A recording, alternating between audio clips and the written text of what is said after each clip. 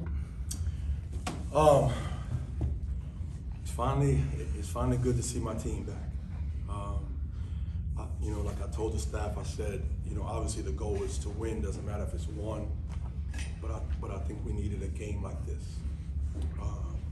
where everyone contributed in a positive way, whether it was points, whether it's defensively or something. So I'm so proud of these guys. I've always been proud of them, even through the losses.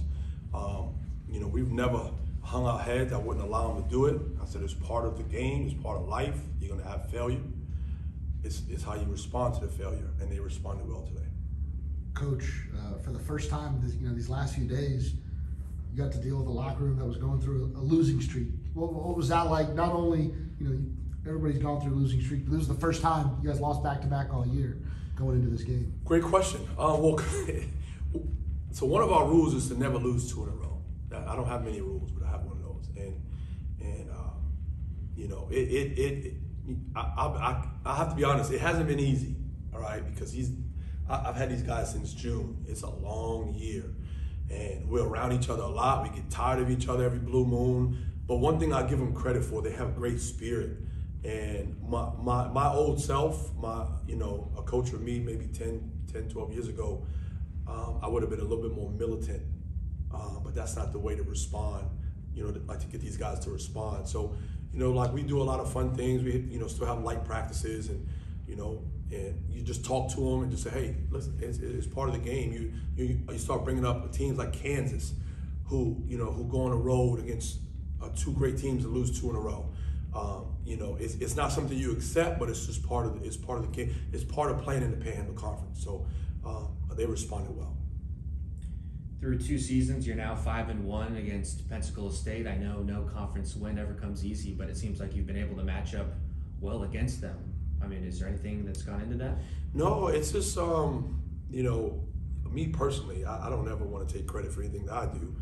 I just have good players that are coachable and for the most part, they follow the game plan. So Pensacola is a very well coached team. Like they just, have had some bumps in the road and hopefully they should bounce back next year.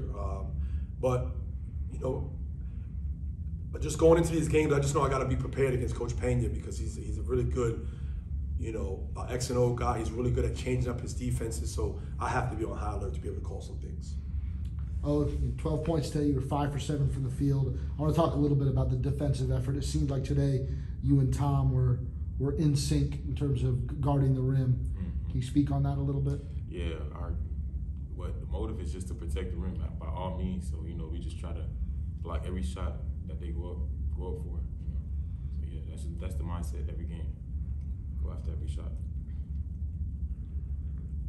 Coach, Malachi Davis again, second half really heated up, knocked down a couple threes, a couple nice takes to the rim, and a heat check in there that I know you probably weren't too happy with. But I'll talk about his performance again today offensively. I'm only happy when they go in. I tell these guys every day, I say, coaches are hypocrites. No, and then it goes in, and then you're like, okay. But Malachi Davis is I've said it from day one. From a talent perspective, he's one of the most talented guards in the country, and I mean that from the bottom of my heart. He's hard-headed sometimes, but I love him. He reminds me of myself a little bit, and that's probably why we bump heads sometimes. But it's never anything major. But he's talented. The sky's the limit for him, and when he's going, our team is going because he does so many good things. It's not just Addison. We have a lot of good players, and today was a balanced attack between 6-7 guys. Another question, going deep into your bench today, Raquan Taylor got 8 minutes, but he did a lot within those 8 minutes, 10 points, 7 rebounds. A guy who you missed for a few games, last month, but right. He's come back and he's carved out his spot in the rotation. Yeah, it's one good thing about Raquan is that he's always ready when his number's called. He has never questioned his minutes to me. He has never said, he just said, Coach, I'm ready whenever you need me. He understands there's some things I need him to be better at. And it's not necessarily a skill perspective, it's just being tougher and meaner. But he's ready when his number's called, and his number was called, and he helped us win this game, and I'm proud of him. Can you speak to how you and Ray work off of each other in practice, playing both playing the 5? He pushes me. He pushes me on like a whole new level, like to keep going. Like, if I feel like I'm getting comfortable, I realize like, all right, it's time to step it up. Like, So yeah, he definitely is a big factor in the team. Like, that's my dog. He pushes me a lot in that whole team. Coach, another last road regular season game, going to Gulf Coast, a place where you went and won earlier in the year, but it's never easy. What's going to go into preparing for that now that the regular season is coming to a close? Well, playing a team a third time is always hard, especially on the road, and it's a lot at stake for us.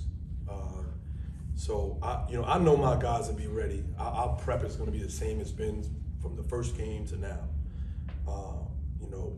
We got to defend, we got to rebound. This part of the year, and I mean obviously, and even in the beginning, but this part of the year is strictly defending and rebounding.